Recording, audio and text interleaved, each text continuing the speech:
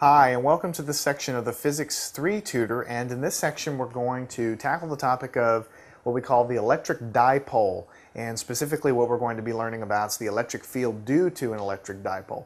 Now again, in physics there are lots of times when you have words and definitions that make the concept seem like it's going to be really difficult. Electric dipole is one of those concepts. I mean, just break it down. What do you think the word dipole might mean?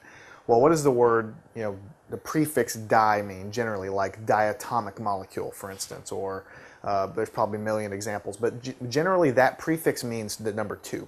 So what we're going to be learning about here is going to involve 2 of something.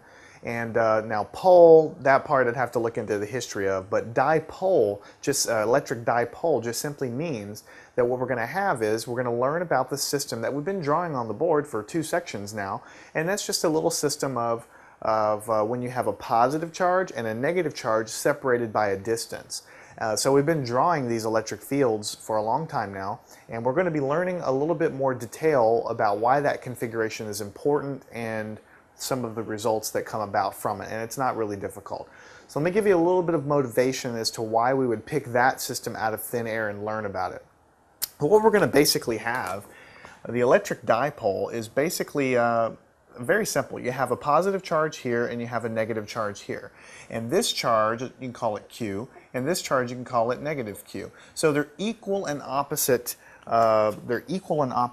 charges. So that's the definition of a dipole. You can't have 5Q up here and negative 2Q down here. That wouldn't be a dipole. It has to be symmetrical. You have to have same number of coulombs that's positive over here, and the negative charge would have to be the same number of coulombs but negative.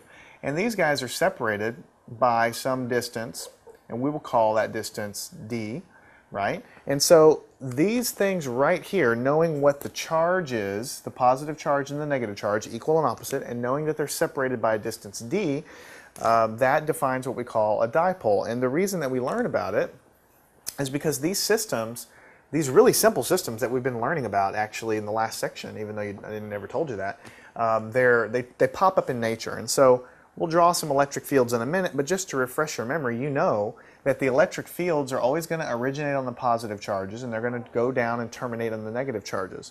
So you're going to have a bunch of electric fields lines coming around, terminating here. Up above, you're going to have some electric field lines going away, and down below, you're going to have some electric field lines going in to this charge and away from this one. We drew these pictures in the last section extensively. So what we're going to do is learn about this in a little bit more detail, and let me give you a little bit of motivation why you should care, because actually it's really interesting. Remember back from your chemistry, water, the molecule water, H2O, right? 2 hydrogen molecules or atoms and 1 oxygen atom, and they're bound up in this thing that we call a molecule. Now what causes them to be bound together? Now I'm not a chemist, but my basic understanding of that is that you've got these atoms situated very near one another, and the electrons from the atoms become shared among those different atoms, and that kind of binds it together, right? So basically the electron cloud that's around the hydrogen atoms and the oxygen atom, when you bring them in this close proximity and mash them together into what we call a molecule, the electron sharing begins to take place, and so that's what causes it to be bound together into this unit that we call a molecule. And of course we have oceans full of this stuff, water. Rain comes from the sky. It's a very stable arrangement of atoms, very stable arrangement of this electron sharing, because water is so prevalent, right? You can change phases and do all of these things. Now, it turns out that water, if you remember from your chemistry, is what we call a polar molecule. We're not going to get into the chemistry here, but all that basically means is you can sort of imagine these atoms that are close together, and the electrons of the atoms are being shared. In other words, instead of the orbits, quote-unquote orbits, going around the individual atoms, they begin to become shared and sort of mingle with the other atoms in the vicinity there to make that unit that we call a molecule up. Now, most of the time, for most molecules, this sharing occurs in such a way that the molecule as a whole is still neutral. I mean, that's the whole point. The atoms are neutral, meaning they have equal number of protons and electrons, so they're a neutral entity.